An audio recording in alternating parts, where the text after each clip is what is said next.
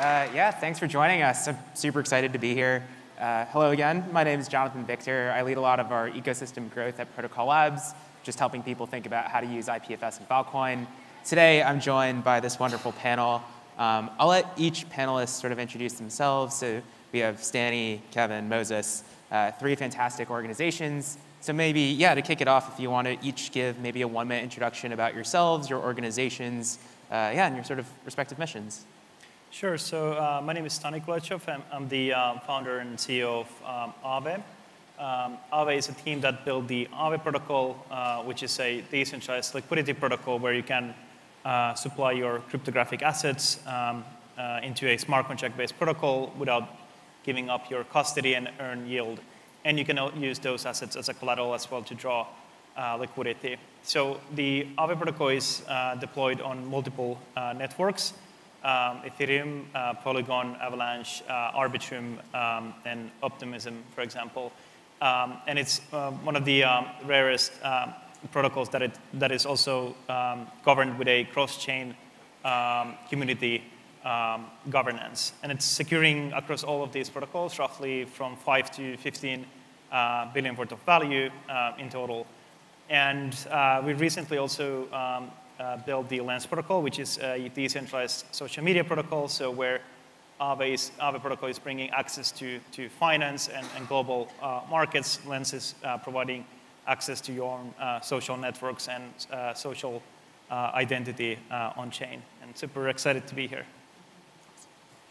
Hi, this is Kevin Law, the business development at MagicSpot.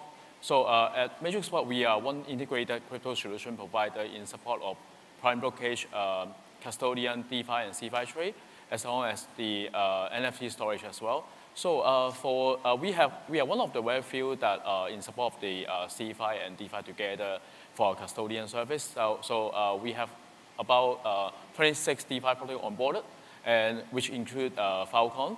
And then for the Filecoin that we support, like the staking product, and also like the borrowing and lending as well. So in case that we have anything that related to Filecoin usage that we can in support of all the ecosystem activities. Great. Hi, Anchorage Digital is purpose-built for institutions to participate in digital assets.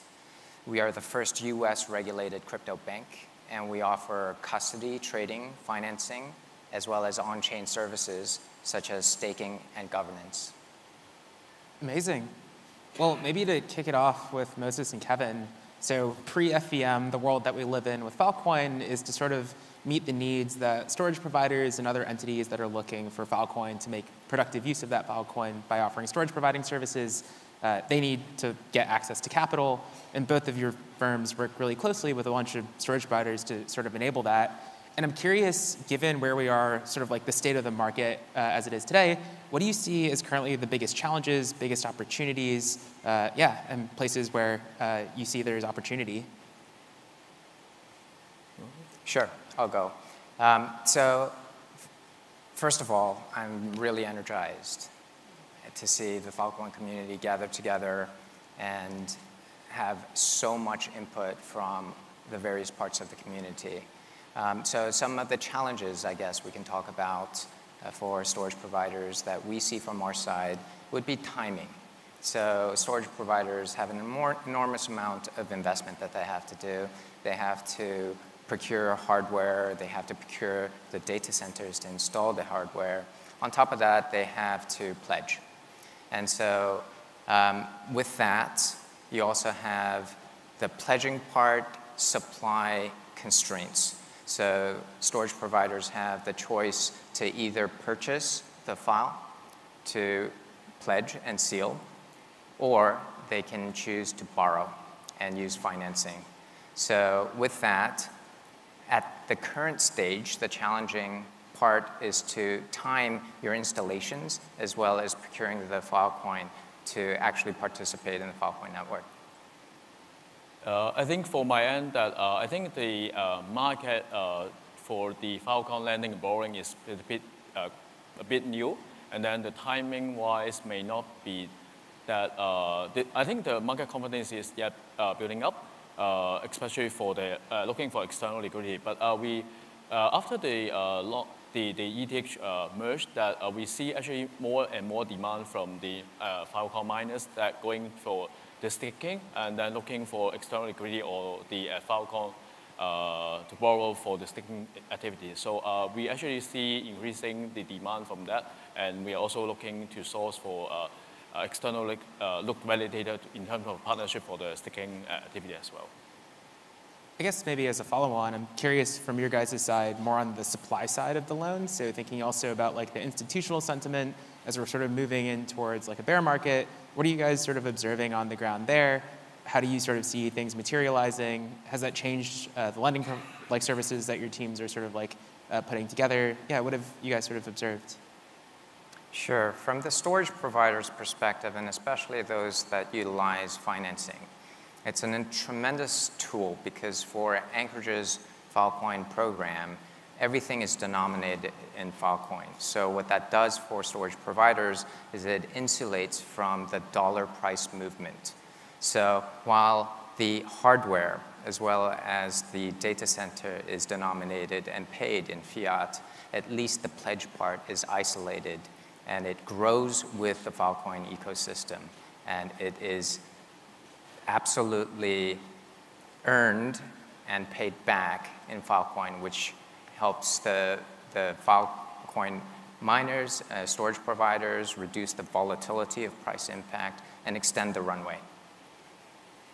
Yeah, I think for us that we see the one that are looking for more staking product. So at our mobile trading app that one can do for like deposit and also borrowing the Filecoin for the flexi staking purpose. So we try to provide more flexibility for those miners to accelerate the usage of Filecoin to do the storage business as well. Awesome. Well, maybe Stanley, to turn it over to you. So one thing that's been fascinating to me is we see it in the Ethereum ecosystem, MakerDAO working with like using a maker with real world assets as an example. I think one of the cool things about Filecoin is we have like real world services to some degree.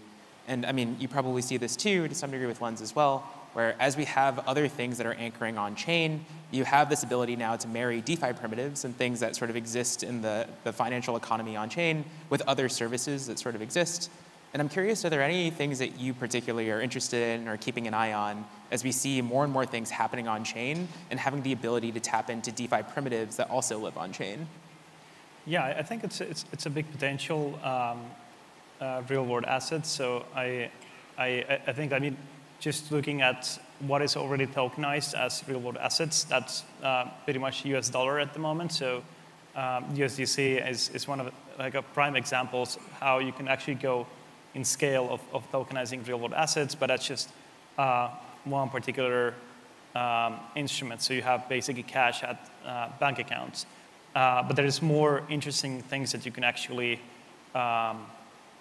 tokenize as well and provide that liquidity into a decentralized financial infrastructure. And for example, debt is one of them. So tokenizing credit, Centrifuge is one of interesting companies working on basically getting credit markets into DeFi. And there's actually one market, Aave market that is done together with the Centrifuge community where you can actually use those credit receivables as a collateral to borrow liquidity on a separate Aave market. So I think there's sort of potential there.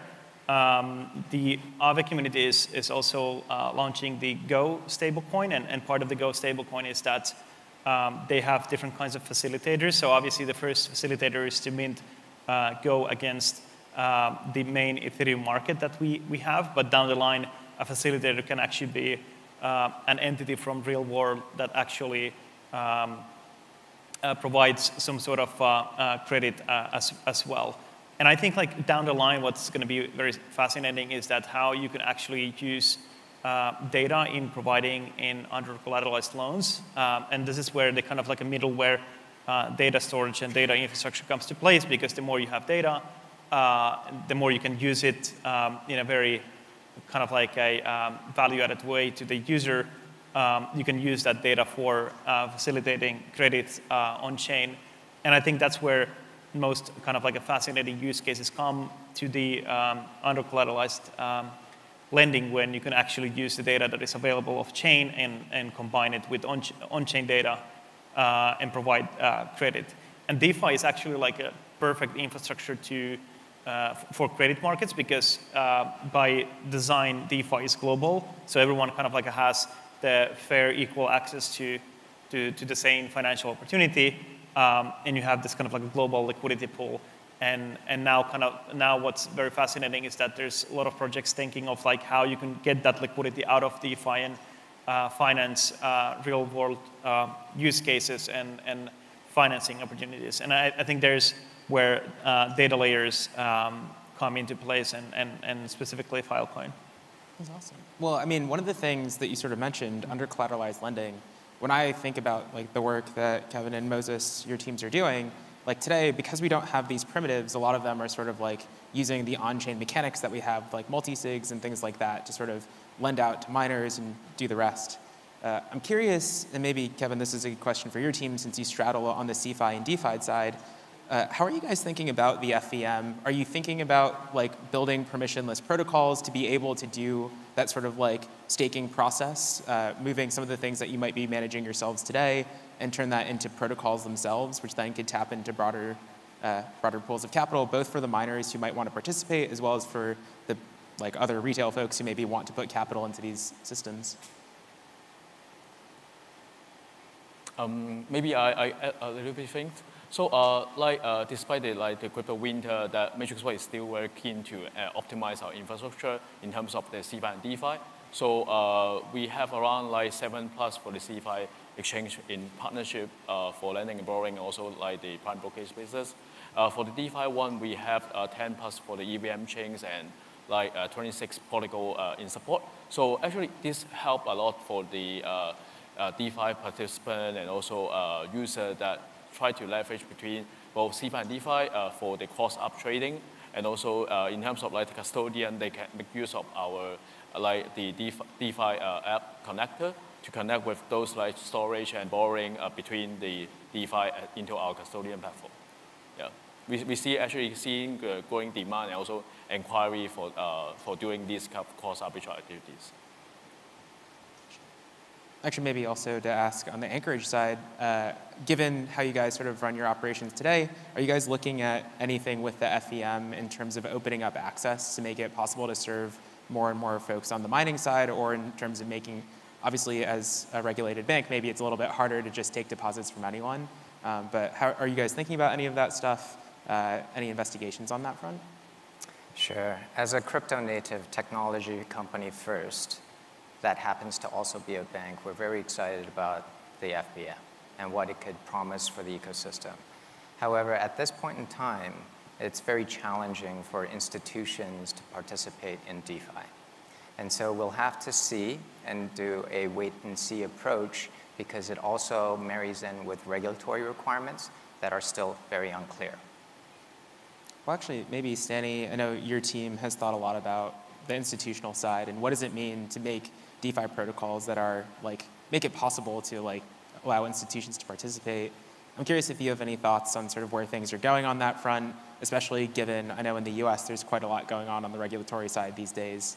Yeah, I'm just curious about your perspective on what are like, the biggest challenges and opportunities ahead. Yeah, I think the institutional side has been something that we've been thinking for a quite decent amount of time. So I think it was like almost a year and a half ago when we started working together with Fireblocks, which is a kind of like I would say like a institutional gateway into DeFi as well. So you can have multi-party computation, security, and access these protocols, DeFi protocols in non-custodial way. And what we noticed that some of the institutional customers, they were a bit more hesitant on using decentralized finance in the current state, because mainly, even if there's a lot of like eagerness within the company and in the institution, there might not be like enough regulatory clarity for for these teams to actually go and ape into the permissionless DeFi protocols. So what we created was the Aave Arc markets, and effectively it's the same smart contract-based infrastructure that we have in many of the networks that Aave is deployed. But the key difference is that there's this, like I would say, like a part that is called the whitelisters, and the whitelisters, they can whitelist the suppliers and the borrowers and the liquidators. And they have a common process that actually you have to go to get KYC'd, and after that you can actually get whitelisted into the Aave Arc market. So it's effectively a sandbox, an environment where you can use all the benefits from decentralized finance. So you have the transparency that you get from public blockchain, smart contract-based execution, and the non-custodial access within your team. And to be honest, it's been kind of like a small market so far, but what we saw recently with all the events after most of the leverage has been wiped out in the DeFi ecosystem with 3 Arrow Capitals and BlockFi and Celsius, what we realized that actually there is more demand in this kind of like a product as Aave Arc, because what went wrong with the CeFi side of things is that you give up custody to centralized lending providers, and at the same time, you don't have visibility what is happening behind of this black box. So it's not different from what is happening necessarily in Wall Street. Actually, it's even worse because you don't actually have regulation much in the crypto space. So effectively, with the Aave Arc market, you can actually securely, without giving up the custody, interact with the Aave protocol in a specific market, and you have all the visibility and transparency of what happens in the market itself, and most importantly, you have smart contract-based execution. And what we noticed with the centralized lending providers effectively was that the only place they actually repaid, despite all of the loan agreements they had, the only place they repaid their loans was to decentralized protocols, because you have no options, because you can't bend the smart contract infrastructure. And I think that's the big value proposition for institutional DeFi, because you can actually operate and have global financial markets without kind of like being in a position where something like that can happen, where you lose the funds, you lose the custody of the funds, obviously. And many of the custodials that are dealing with the institutions are more and more interested in decentralized finance, such as these two guys here. Well, maybe actually to talk a little bit more on the institutional side. Recently, so obviously, Chairman Gensler had some words about what may or may not be a security. We won't get into there. But I'm curious, from both of your perspectives, are there opportunities that you see for better engagement with different governments, different policymakers? What are the opportunities to better educate them on the opportunities and sort of how to think about, especially when we think about like sort of like the CeFi, DeFi sort of like connection, ways in which we can better educate them and engage as a community? I think with the, we didn't count where the kind is coming from, but I think when there is the ecosystem trying to evolve and then having better use of the use cases, that we will see it will be a promising outlook for the Filecoin and also for the whole ecosystem to be running. So that one will help also for the Filecoin itself, and also in terms of like institutional or others like individual that making use of Filecoin to use for the data storage or any other like custodian platform or any other like the treasury management for that as well. So we think that is a good trend for this in the long run. Yeah, sure. For regulatory, we are obviously a OCC regulated bank, and so we are extensively engaging regulators at all times. I think when it comes to securities, We need more granular guidance from the regulators. And that seems to be evolving, and I agree that we should continue our education process as well as engagement with regulators. Something I noticed actually, which is very cool, what you could do with Filecoin is that if you have a business built on top of like decentralized infrastructure, whether it's like decentralized finance or let's say the Ethereum network, like you could actually, let's say that you are a centralized lender, you could actually periodically dump and publish your loan book into Filecoin, and it's going to be like immutable storage, which could be interesting use case because there's also an argument where you don't necessarily need all the benefits that you have, what comes with like smart contract-based protocols, and you can do a lot of business like outside of the blockchain, and centralized lending is one of those examples. And I think what went wrong as well with the some of the centralized lenders, like that could be an interesting use case to create transparency and visibility. There are some lending firms globally that actually publish their loan books publicly. That could be an interesting way to create credibility, but also data points as well for the whole ecosystem. Awesome. Well, that was the last question I have for you guys. Thank you all for coming.